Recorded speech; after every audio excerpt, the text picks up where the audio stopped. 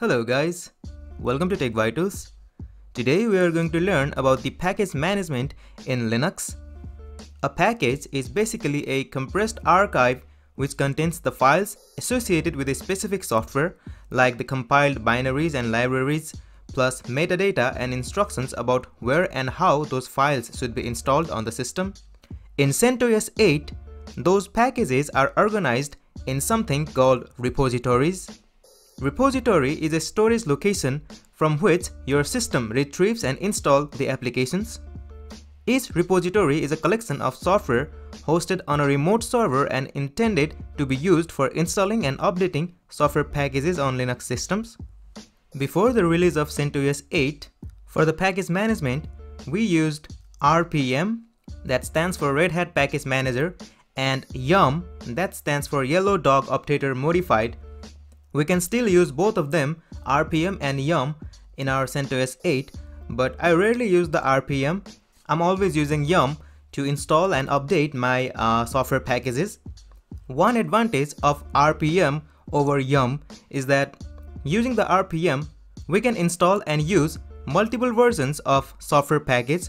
For example, let's say if we are using the Python version 3, and if there is a Python version 4 available, using the RPM, we can install and use both Python version 3 and Python version 4 simultaneously, but using the Yum, we can only use one version of the software package.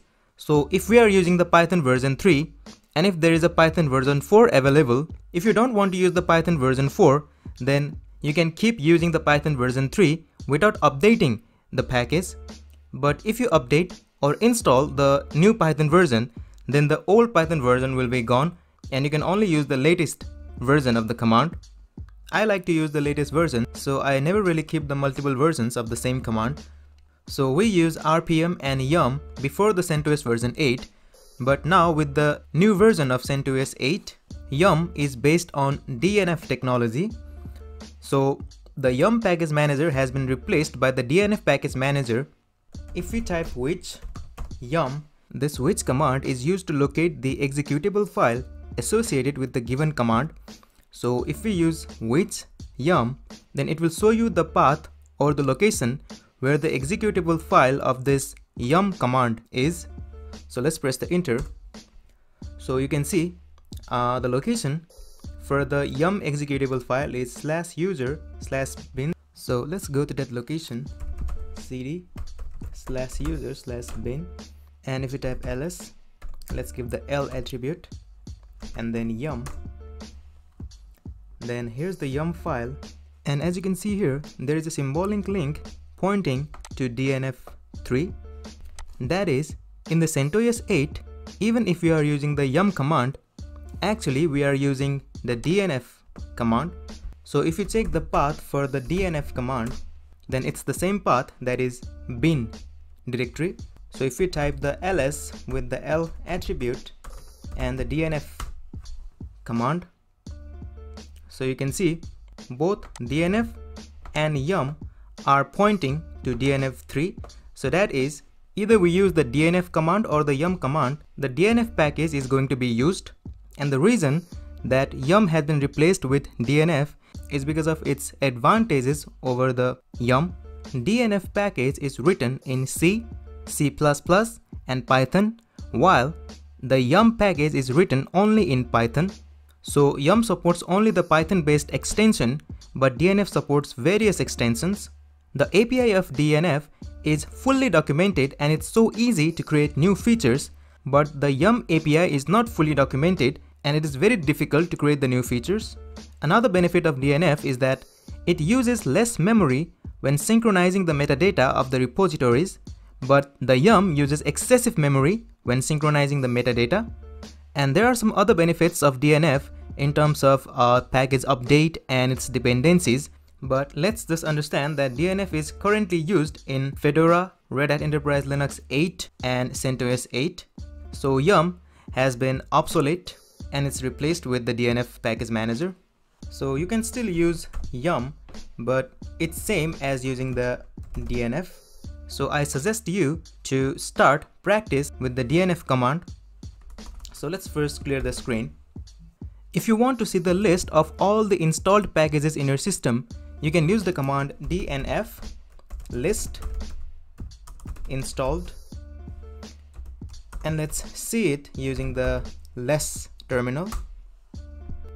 You can see we have lots of packages in our system.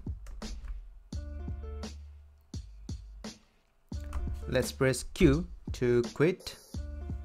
Now to see the list of repositories, you can use the command DNF repo list. So we have following repositories in our system, and these repositories contains all the packages that we need to install any command or application. If you want to see the information about any of the package, then you can use DNF info and then the name of package. So let's see the information about this grep package.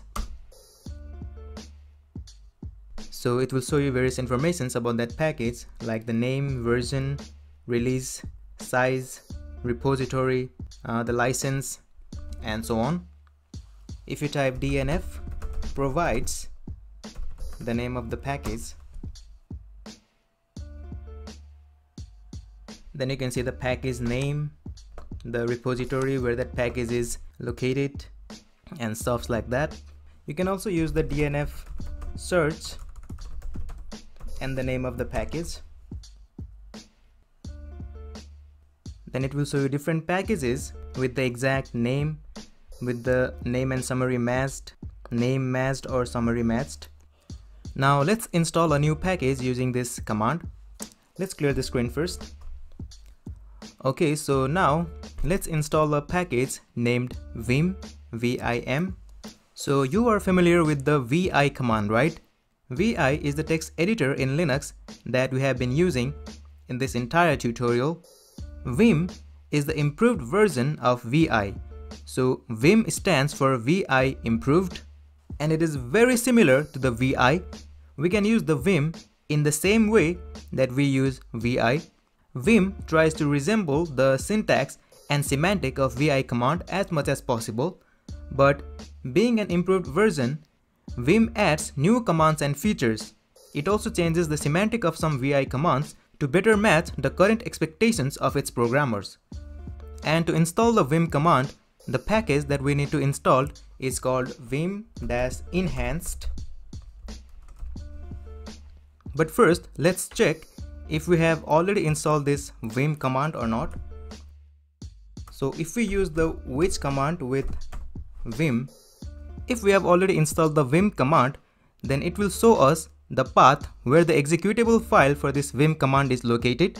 So let's see if it will return some path or not. Okay, so as you can see, it says no vim in all of these locations where normally the commands are located. So that means we haven't installed this vim command. So to install it, we can use DNF install, then the name of the package, that is vim-enhanced. So as you can see, I'm using the root user here, and to install the new package, we need to be either the root user or the super user. And since I'm a root user, I don't need to add sudo command here. But if you are logged in with some different user than the root, then you have to add this sudo command in the beginning. Okay, now let's press the enter. Now the total size of this package is 7.8 megabytes. If you want to install, you can press Y and then press enter. If you don't want to continue the download, then you can type N and press the enter. So I pressed the N, so the operation has been aborted. But now if we use DNF install and add the Y attribute and the name of the package, so earlier we didn't add the -y command. That's why it asked us if you want to continue the installation or not. But if we add the -y command, then it will automatically install this package without asking us whether we want to install or not. So let's press the enter.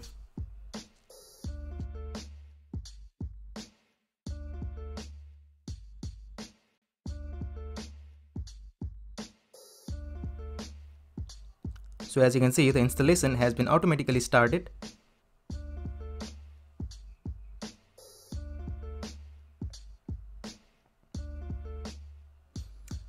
Okay, so now it's complete.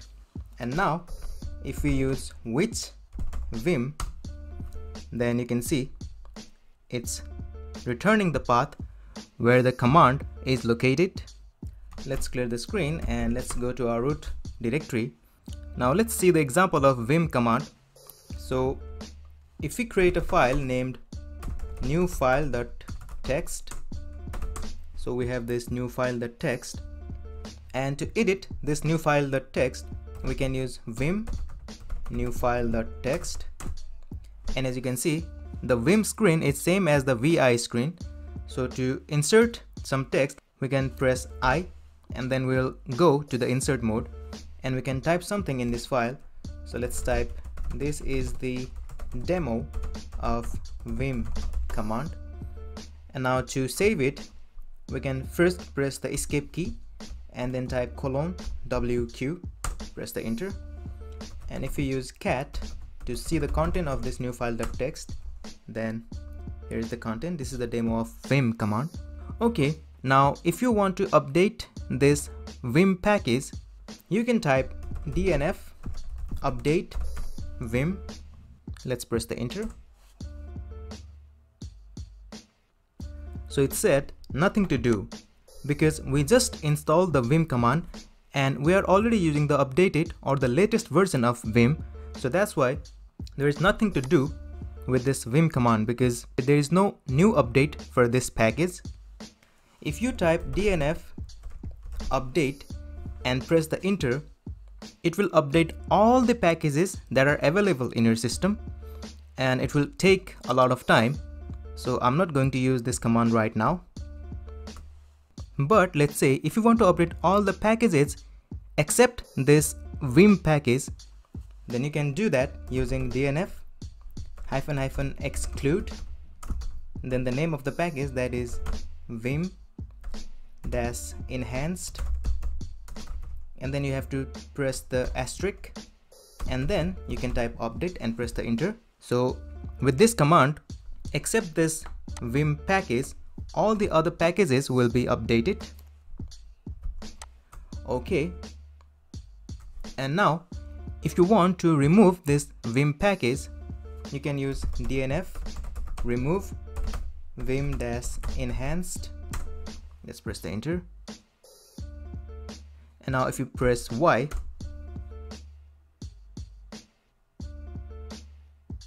so you can see this vim enhanced package has been removed. So now if you type which vim, then there is no path where the executable file for that vim command is available. And all of this DNF command that I showed you, you can use all of those commands using the yum command as well, because using the yum command in CentOS 8 is equal to using the DNF command. So let's say you want to install that vim package again. Instead of DNF, you can also type yum install and then the name of the package, that is vim-enhanced.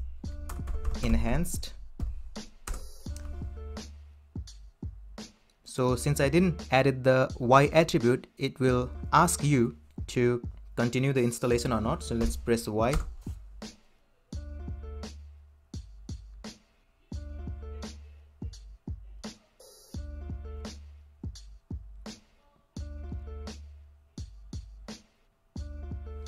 And now the vim command is back. So using this yum or DNF, you can install, remove and update the different command packages. You just need to know the name of those packages and then you can simply install them. You can also use RPM for installation and update of different packages, but I don't really use this command often. You can search about RPM in the Google, or you will also find lots of videos about this RPM. So I'm not going to talk about RPM in this video. So more or less, we learned about the Yum and DNF package manager in this video.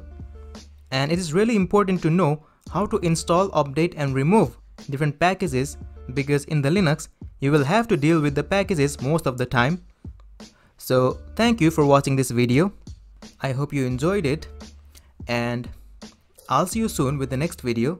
Till then, keep learning. Goodbye.